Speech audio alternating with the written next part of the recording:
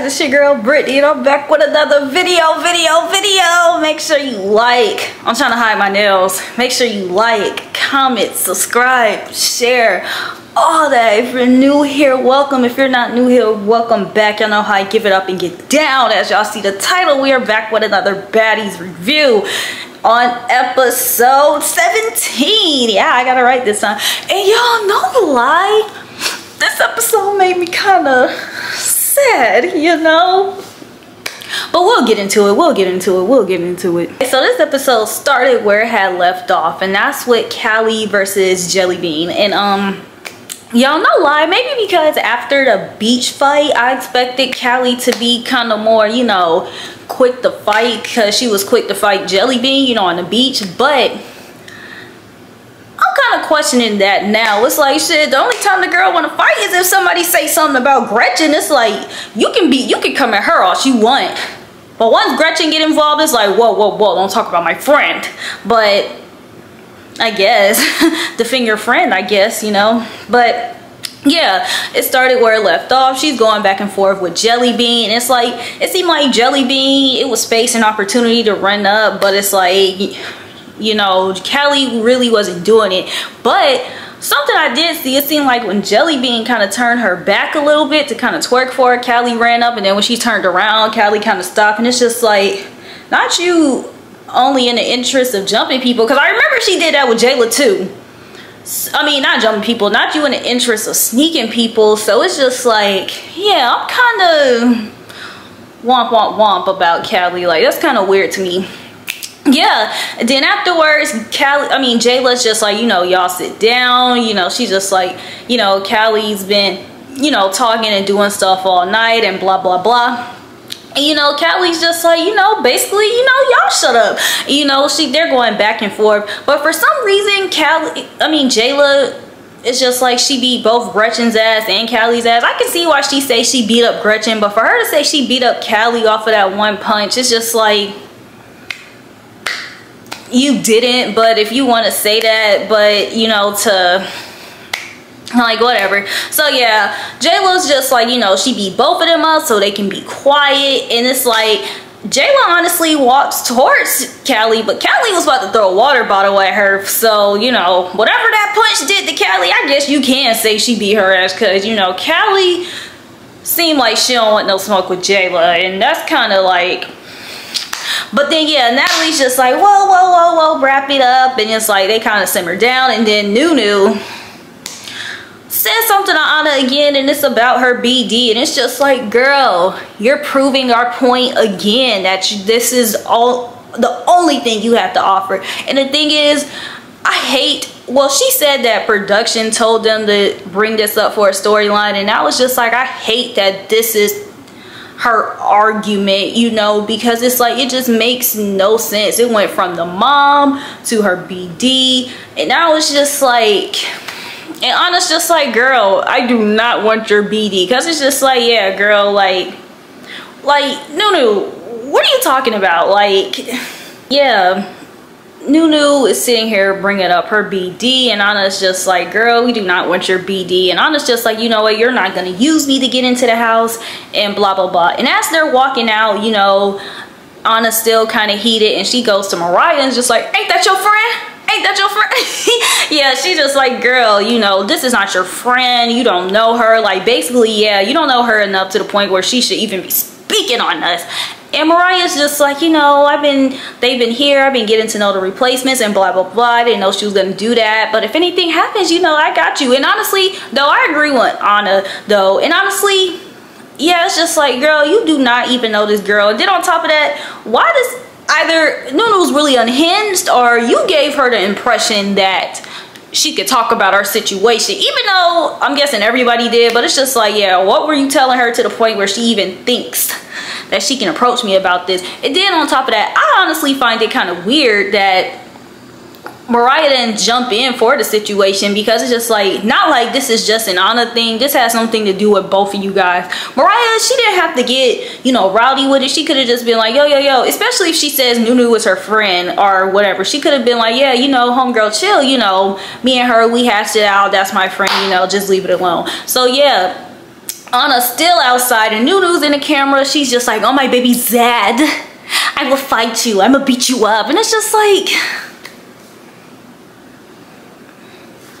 I wanted to like Nunu for real, but it's not likable. Yeah, it's just, it really is, like she said, it really is giving you use this for a storyline and you bring your BD up every 5 seconds. It's just like on your baby Zad, you gonna beat somebody up.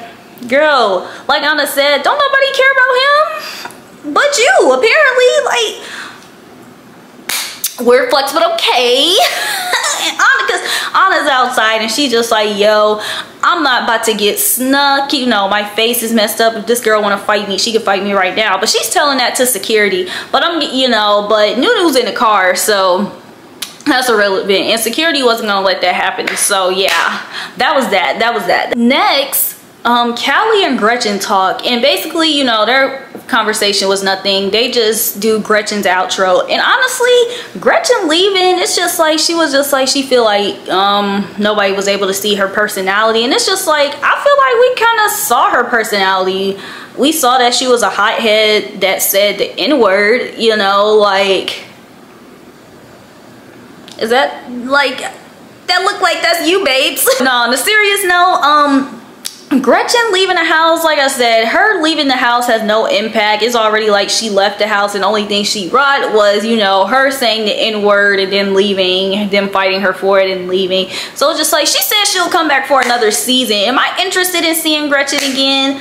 Do I feel like she deserves a redemption? It's just like, she said she should have listened more, but it's just like, yeah, you should have listened more, but did you retain the information that you listened?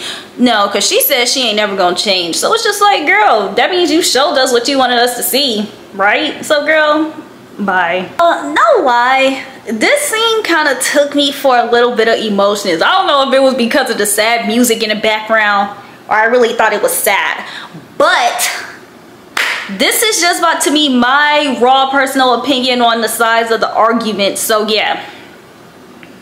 And you know, I had to take notes on this too. I don't have every single thing, but you know, there was certain things that stuck out to me that I was just like, okay, like, so yeah, Scotty and Tinkerbell are walking and you know, Biggie and Meatball come and join them, and honestly, you can tell from the get-go that there's some type of tension between Tinkerbell and Meatball. Ooh, y'all, sorry, my AC just came on. But yeah, you can tell from the beginning that there's some type of tension between Meatball and Tinkerbell, because it just seemed like they're kind of talking around each other. Because at first, you know, Biggie was going downstairs because she wanted to see what's tea, because you know, homegirl was sick, and I'm guessing DTV didn't call her to tell her what was going on, because she said she wanted to hear it from all sides.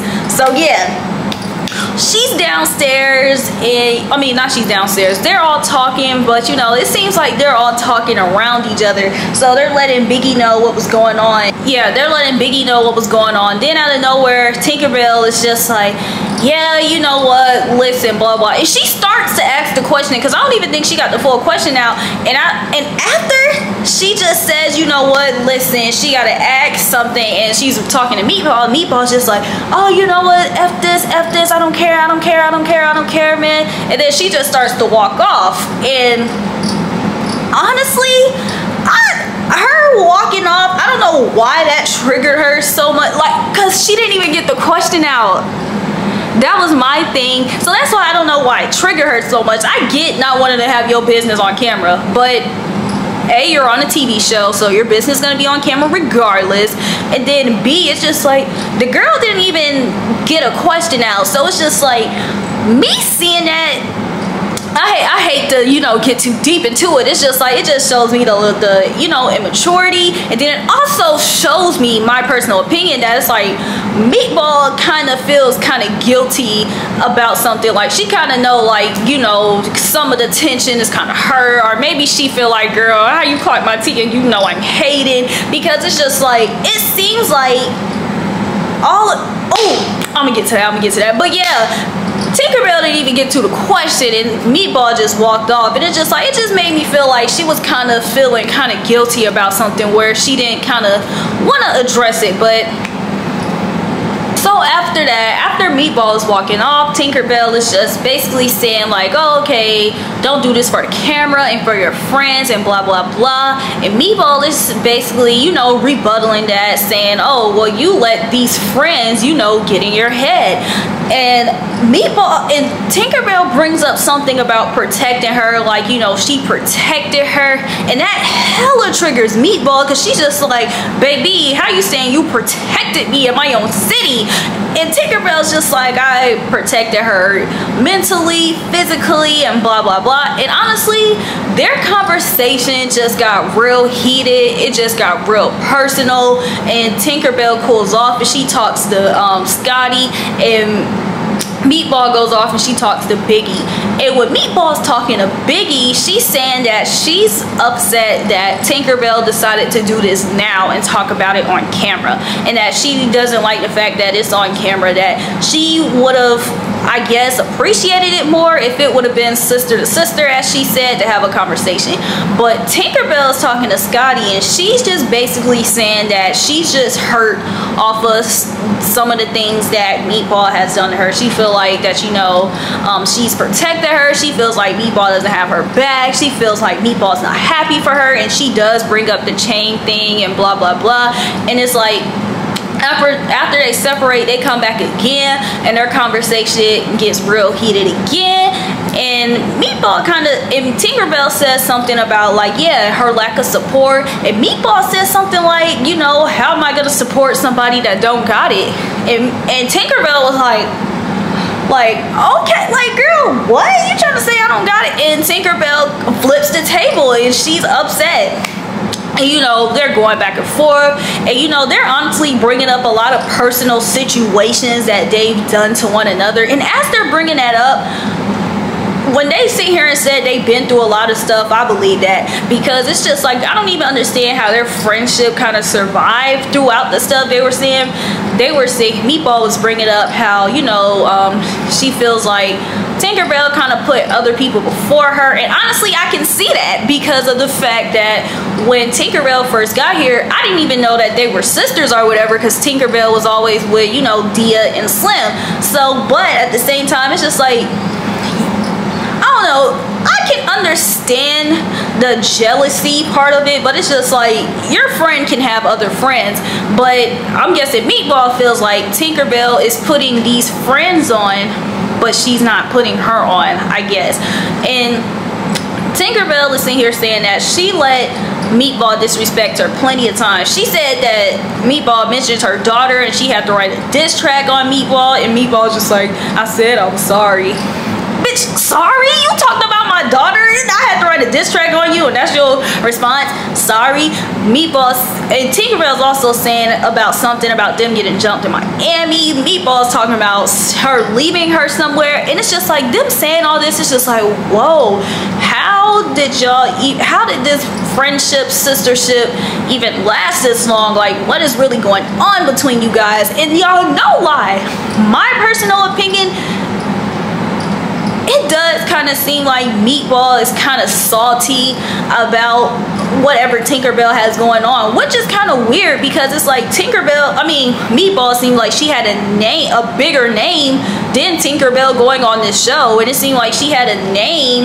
Yeah, she had a name, she had more followers and blah blah blah. So it's like, are you saying you don't want your friend to surpass you? Because no lie, I've heard of Meatball, but I didn't know her, I didn't follow her, but I never heard of Tinkerbell until this show. I don't know if y'all have, correct me if I'm wrong, but it's just like, yeah, it's just like, are you saying you don't want your friend to surpass you? You know, because her getting the Baddies chain and you don't, because it's just like, girl, I seen her have chains that say MB on it, so it's like, you can't be jealous that she got a chain and you don't. You just want that Baddies chain and you didn't want her to get it before you.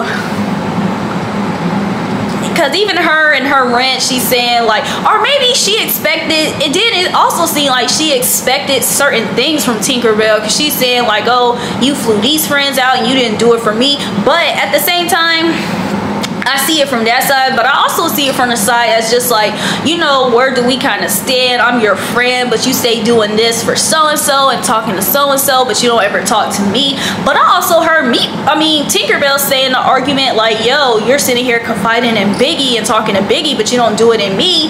And it's just like, it just seems like it's a lot of confusion, lack of communication, jealousy going on in this friendship. And yeah, it's better that they separate.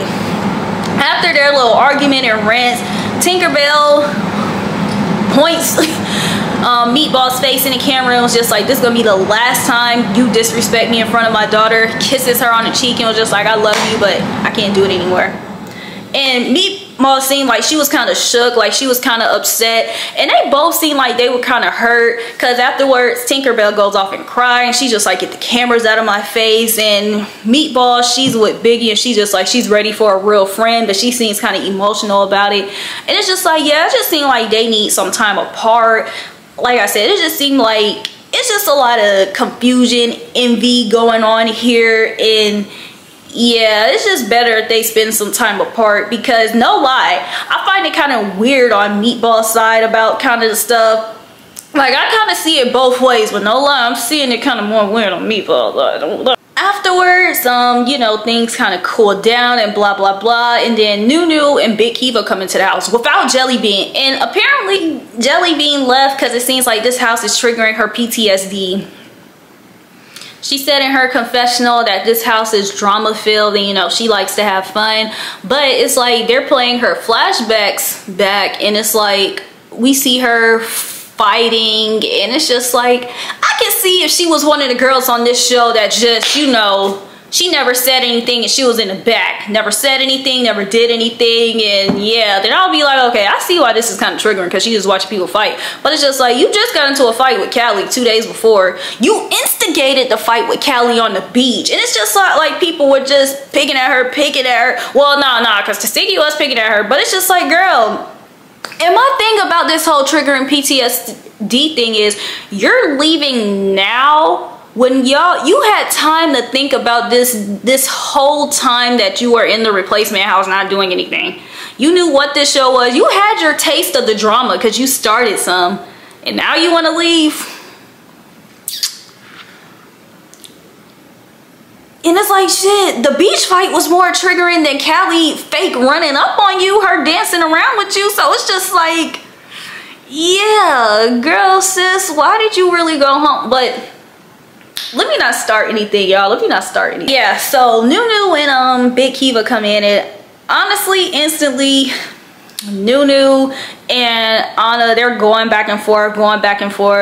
And yeah, honestly, y'all, the whole time they were going back and forth for like 50.5 hours. And then finally, you know,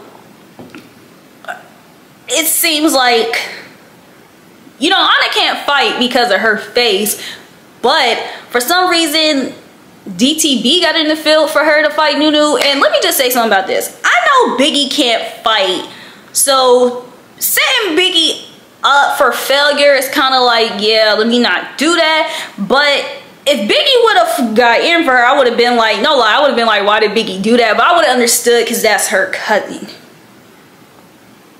Tasiki being her friend and somebody that can fight, I'm confused on why Tasiki didn't want to fight for her. I get it. Tasiki says she's not a bully, she doesn't have beef, but it's just like, I'm looking at the principal side of it, no lie, because it honestly seems like, because if we want to be honest, Tasiki didn't even fight for her own sister. Okay, so no lie, is Tasiki a Tasiki type of girl? Like, you know, if it's not about me, I don't want anything to do with it type of thing. Because it's, you know, like, that's what it kind of gives. Because if my friend's face were fractured, and no lie, I have no issue with the girl, but she's arguing with my friend, it's like, no lie, I don't got no issue with you, but now I gotta fight you because you know my friend's face is fractured, so you know. No hard feelings, girl, but you know, we gotta fight. But yeah, Tasiki on the other hand, it seems like Tasiki's a Tasiki type of person. And it's like, even though she got hands and she eats and she can beat everybody's ass, it's just like, I really do feel like her, and then it's like, I feel like her friends F with her so much and they like her so much to the point where it's just like, I'm surprised she's not doing it. But then it's just like, on top of that, she probably taking advantage of the fact that she know these girls like her so much and that they want to be her friend, to the point where it's just like, yeah, I don't want to fight. Yeah, I don't know, but I find it kind of weird that she didn't fight for her, no lie, because it's just like, and then on top of that, I know DTB has been getting close with them, so it's just like, but it's just like, it should have been someone that was actually her OG friends, no lie. But no lie, Anna's confessional hair, this red, is eating. I like it better than the brown, the ginger she had. You know, I like the confessional hair. And I said this in the last video, no lie, I like Asian doll with this little unicorn confessional hair that she has going on too. And no lie, Natalie, she been looking good recently. You know, like, I feel like one thing I can't say, the looks have been eating. DTB and her little fro has been cute.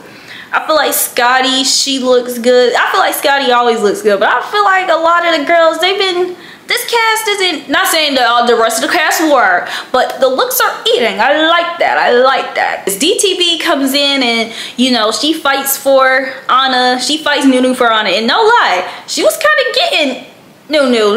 Nunu was doing all that blah blah blah blah blah, but you know, DTB kind of got her ass. They did their first round and no lie, DTB kind of got her, but then after that, DTB, she turns her head from her opponent and her opponent knocked her on her ass. And after that, Biggie done jumped in, because Biggie was just like, oh no, why you gonna jump this girl? And no lie, like I said, principle, loyalty. And I see Tasiki and nowhere, she's clapping, you know, slippers or something. I was just like, what is she doing? Like, y'all, I was confused, no lie. And then afterwards, DTB and Nunu, they fight again. Then Nunu was sitting here talking about her fingers hurt and she turns away, and DTB was like, okay, you want to sneak me? She sneaks her ass back. So it's just like, my thing is, girl, Nunu, why you turn your, how, you know how they say do a him on him?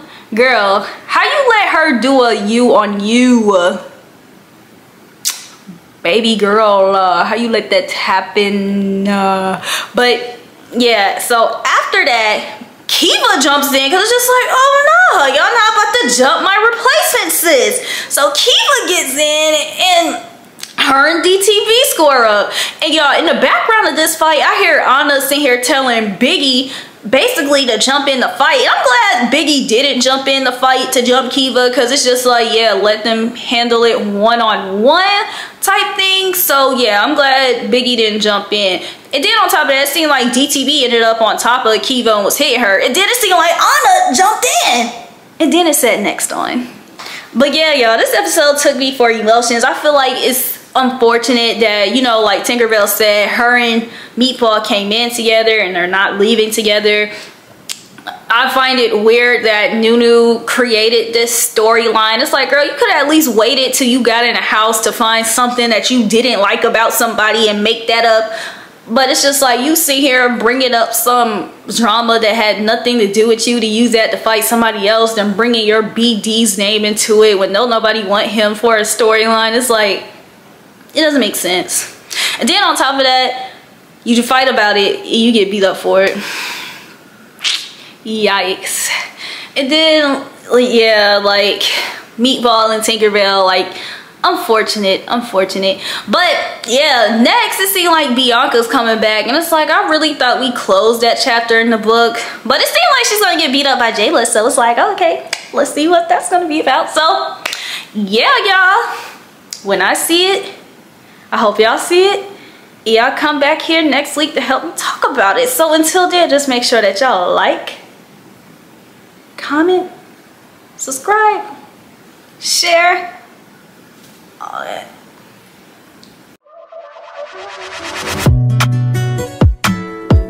Don't play with it, don't be dishonest.